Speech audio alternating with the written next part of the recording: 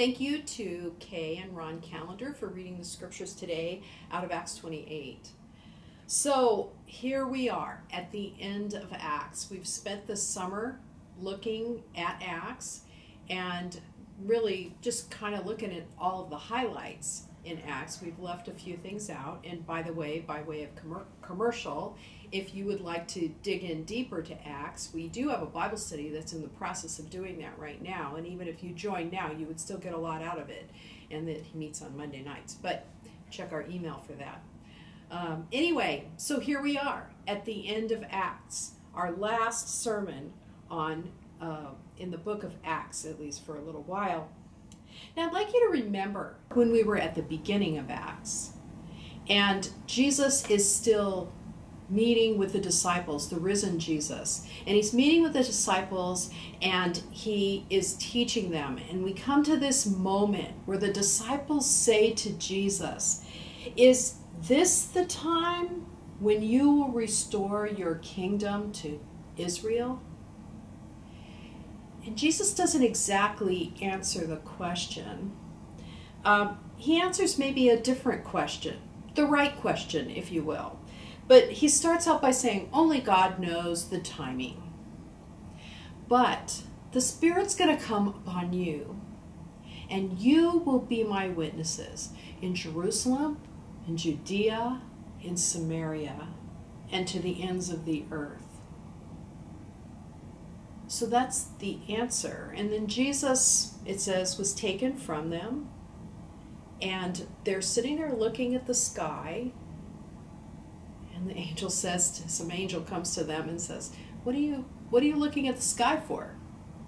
Get going. And we see the beginning of Acts. And as we move through the book of Acts, what we discover is that indeed Jesus does answer their question, except that we're not talking about establishing the kingdom for Israel.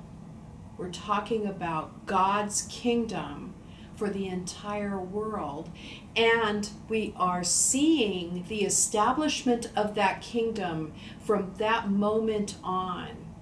As the disciples become witnesses in Jerusalem, in Judea, and Samaria, and the ends of the earth, we are seeing the story of the establishment of that kingdom, of God's kingdom, as it spreads through the good news of Jesus Christ throughout what becomes the Roman Empire. And this is what it looks like. At first we see proclamation. Throughout we see proclamation. Proclamation with boldness, it said. We see it in the very beginning stages, and then as it spreads throughout the Roman Empire, the Mediterranean world, we see this proclamation. It starts in Jerusalem, and as it's proclaimed in Jerusalem, the group of followers get bigger and bigger. Of course, it starts with Pentecost, and even in Pentecost you have people from all over the Mediterranean world who are there to celebrate Pentecost. They experience the coming of the Holy Spirit. It says thousands of them became believers, and many of them went back home. And so we do know later on that even the church at Rome was established probably by people who had been there at Pentecost. It starts in Jerusalem, and it starts out with the Palestinian Jews, the Jews who spoke Aramaic, but then it spread to the Jews that lived there in Jerusalem who had come out of the Hellenistic world, out of the Greek world, and their main language was Greek. So even within Jerusalem, it becomes a multicultural group of people, but it doesn't stop there, and it continues to spread through Judea and then over into Samaria, who had been Jews and Samaritans had been enemies for generations and generations. And now the gospel has moved into Samaria, and the power of the Holy Spirit comes down upon the Samaritans. And then from there, we see it move into the Gentile world in all different ways, through all different people. And eventually we see that the gospel message reaches 3 continents: Asia, Africa, and Europe. And so in that, we begin to see the proclamation of the gospel, the good news that is done with boldness all over the Mediterranean world. We see new generations coming to know Christ. We see new generations who become leaders within the church, and the ones that are also spreading the good news of Jesus Christ all over the Mediterranean. It's younger people like Philip and like Stephen and others like that, even Paul. And then it's people that are not just the Palestinian Jews, but the Hellenistic Jews. And then it moves out and it becomes Gentiles, even like Luke himself, who come to share the gospel. And then even breaks down, we see that women are sharing the gospel. And we see that the kingdom is being established by all different groups of people. And it's in so many different ways, unexpected. These are people that are fishermen, that are tax collectors, that are enslaved and that are free. Some of them are wealthy and people of means, but all sorts of people. It's a new generation of leadership. And then we see the next generation of leadership with people like John Mark and people like Timothy and the daughters of Philip. Then we see throughout Acts that the establishment of the kingdom breaks down all sorts of barriers, social barriers. Particularly, we've talked about Jew and Gentile, slave and free, male and female. We talk about that a lot, but we see all of these barriers being broken down. The community of believers is a mutual and egalitarian community where everyone inherent is an heir of God. And as the barriers are being broken, we see the struggles with this because this is difficult, and yet it continues to happen. The barriers are being broken down. And this is a place of conflict. It's difficult when barriers are broken down, but that's what happens in the kingdom of God. The kingdom of God is all about the breaking down of barriers, and we see it throughout the book of Acts. And then we see that the kingdom of God means that there's a new temple. That the old temple, that building and the tabernacle before it, that was a temporary situation. But now in Christ and with the power of the Holy Spirit, the new temple is actually the community of the people of God. The community of believers. And once again, this is a way of breaking down barriers, not just physical barriers, that God isn't located in a particular physical location. God is located in the community of believers as the community moves throughout the Mediterranean world and beyond. But not only that, the barriers that existed in the physical building of who could be where in the building, in the temple, go away as well. And so we see the new temple and the breaking down of all of these different kinds of physical and social limitations. And with that new kingdom that we see being established in the book of Acts, we hear the message.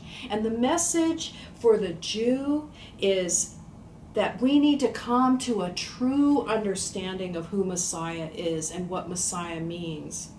And in that light, we understand what the law is about, and we understand the temple. And we see that Jesus, the Messiah, is crucified, risen for all nations. And for some, this is a difficult message, but this is the message. And it is the fulfillment of the promise made to Abraham when he said, your descendants will be like the stars. And as you are blessed to bless the nations. And we see this throughout the Hebrew Scriptures. And so the message to the Jew is, come to a true understanding of the Messiah, and the Messiah is Jesus. And this is good news for everybody. Jew and Gentile. And the message to the Gentile is, throw away your idols. Turn away, repent, turn away from your idols, turn away from everything that has to do with idolatry and worshiping false gods. And come to know the God that is the God of creation. Come to know that God through Jesus Christ. Turn away from it. Turn away from the dead end road that you've been on, and turn toward the God of all creation. See, the God of all creation, that is the message to everyone from wherever they come. So now as we look at this passage, we see Paul is in Rome. He got there. Last week he was not quite in Jerusalem in our message.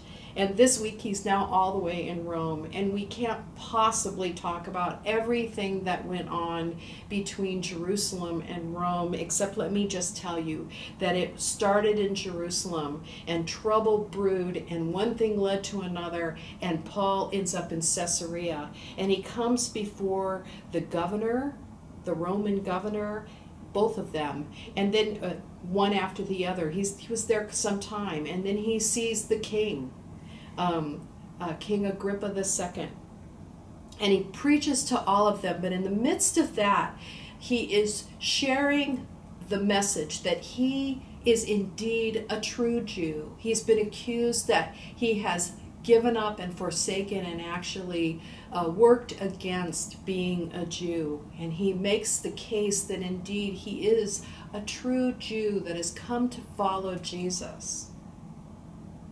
But he also claims his Roman citizenship. And in claiming his Roman citizenship and claiming that he wants to see Caesar in all of this, he wants to come before Caesar, he wants to be tried by Caesar, and as a Roman citizen, he has the right to that. And that sets things in motion for him to head to Rome. And after a couple of years in Caesarea, he finally goes to Rome, mostly by ship. And in the midst of that, he gets shipwrecked. He ends up in Malta, where he gets bit by a poisonous snake, and one thing leads to another, but he eventually ends up landing near Rome. And the Christians in Rome hear that he's coming, and they come to meet him, and they escort him into Rome. But because he's in the custody of Roman soldiers, he is wanting to have a hearing before Caesar. He is under house arrest. So they put him under house arrest. He's there with a soldier guarding him, but he's allowed to have all sorts of guests, and all sorts of people come to visit him. And so the message there as he comes to Rome is that he is a true Jew, but he's also a Roman citizen. And all of this stuff I've just told you, you really should read the book. In fact, I challenge you this week to sit down with one of the versions of the Bible and read the book of Acts from beginning to end. If you can read it in one sitting, that's great, or in a couple of sittings. Read it like you would a novel. But read the book of Acts and see it all put together. So, he makes a case. He decides that he wants to make a case to the Jewish leaders of Rome. Because he's afraid that word has come from Jerusalem and even Caesarea about what he's been accused of, that he's been accused of being a traitor as a Jew. And he wants to set their records straight. And so all of these leaders come to his house because he can't go somewhere else. And he spends an entire day sharing with them the news of Jesus Christ. And first of all, they say, no, we haven't heard anything. And so he's able to share with them the good news. And it says that they heard him, and many heard him over and over again. Some believed and some did not. And it ends there. Paul is proclaiming the kingdom of God and teaching about Jesus with all boldness and without hindrance. And that's where Luke leaves us. And you want to go, really? That's it? That's where you're going to leave us? Paul's sitting there. He hasn't seen Caesar yet. We've heard that Paul was a martyr. We're not going to get to that part. How did that happen? We don't know. Luke leaves us there. That's pretty cruel of Luke to do that. I want to know the ending.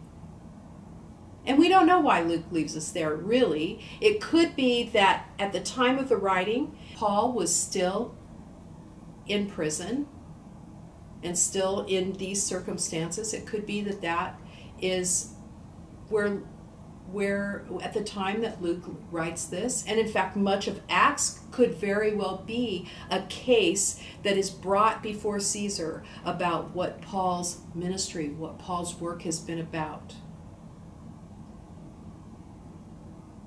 But I also think that there's something else going on.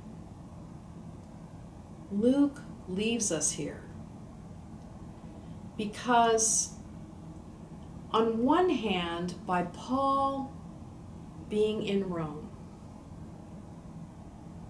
the gospel message, the kingdom of God, the people of God have been witnesses all the way to the ends of the earth. You know, the saying goes that all roads lead to Rome. Well, if that's the case, then there's some probable mathematical principle that says if all roads lead to Rome, then that means all roads leave Rome and go out to all different kinds of places all over the place. If all roads lead to Rome, then all roads go out from Rome. And so from there, the message continues to go to the ends of the earth. But it doesn't stop with Paul. It doesn't even stop with Luke. It goes on. We don't even know. It could be, some people think that Paul was able to go before Caesar, was acquitted, and went on to Spain. And it was when he came back to Rome, for whatever reason, under Nero, he was martyred. Others say that no, he didn't go to Spain. But who knows? He went to Spain, maybe. There are other apostles that are known to have gone into Europe like that. There's the Ethiopian eunuch who brought the gospel back into Ethiopia, into Africa, and we know that there are Christian communities that mark their heritage back to that time. There was Thomas, who was, tradition holds that he went to India, the Apostle Thomas. And there are communities in India that trace their heritage back to Thomas. There's Philip and his daughters. You can't believe that Philip just sat still in Caesarea, and certainly not his daughters that prophesied. Who knows where Philip and his daughters went? There's Priscilla and Aquila. Every time they got kicked out of Rome for whatever reason, they went somewhere else, and they established a new church. Priscilla and Aquila continue sharing the gospel message, spreading the kingdom of God, establishing the kingdom of God all over.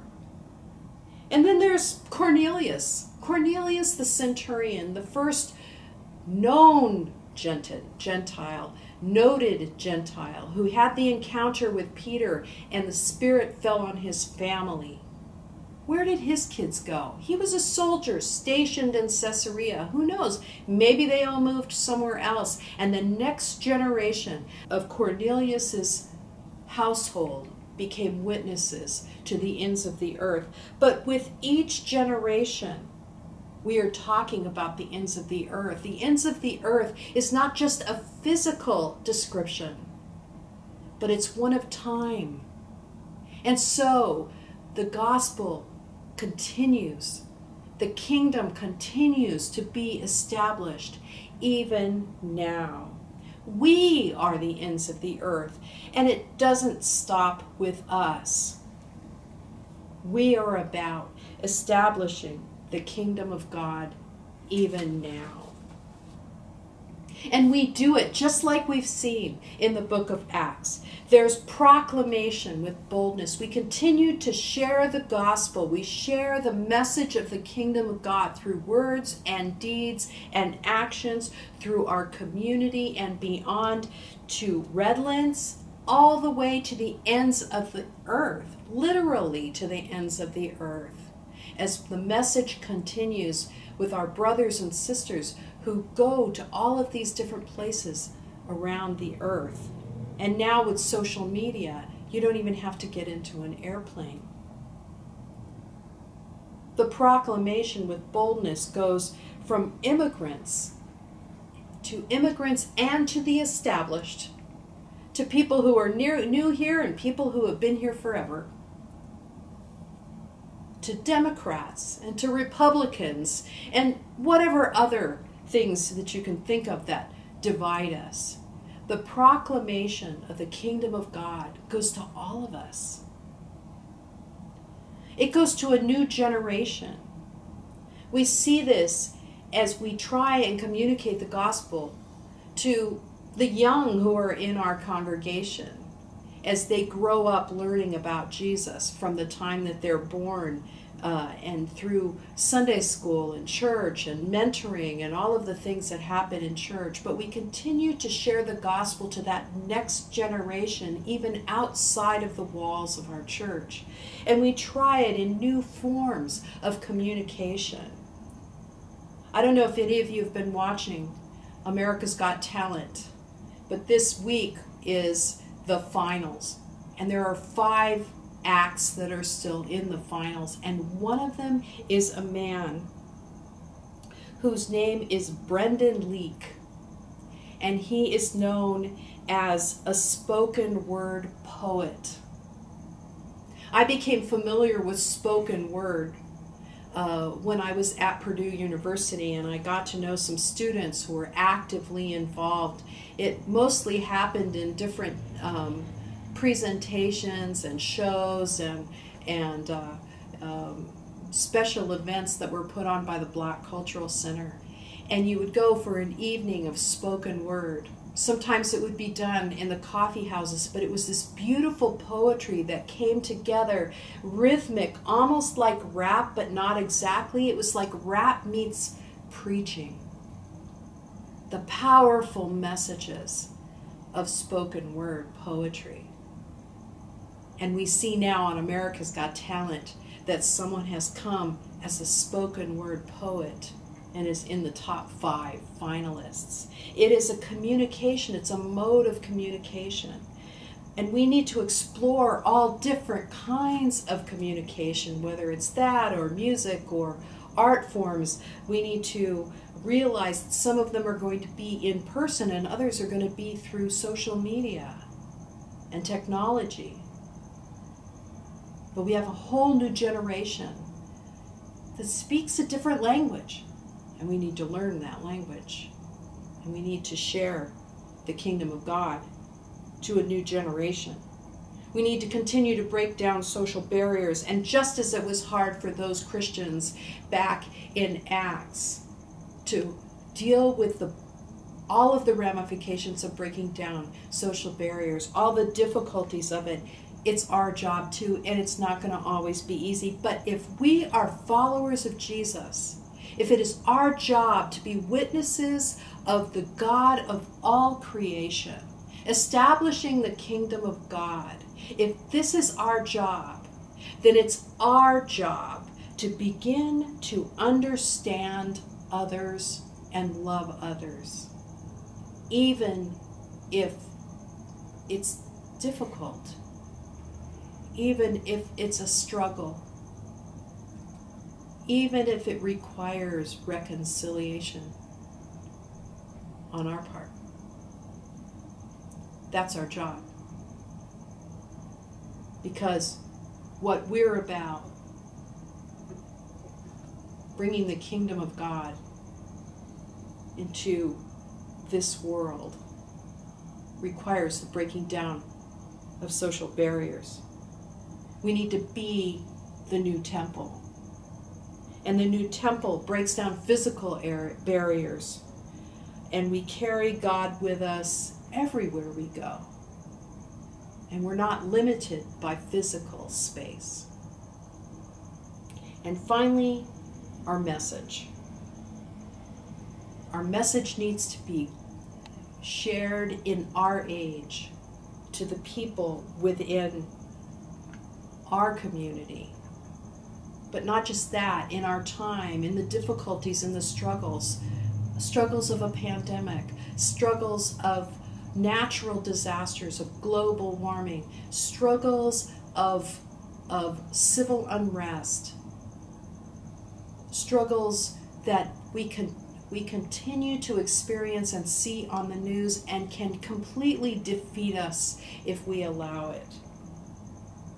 But our message has to be this. Our message has to be one of repentance, that we, as God's people, all over the world, need to turn away from the dead-end roads that we're on. Turn around and come toward Jesus. Come be a part of the kingdom of God.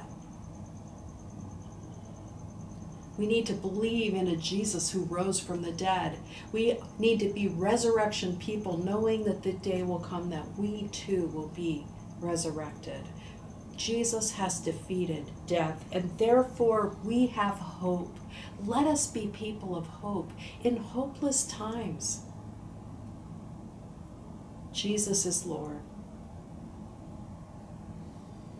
We are all about the kingdom of God. And we believe in a God who is the God of all creation. The story goes on to the ends of the earth. It's our turn.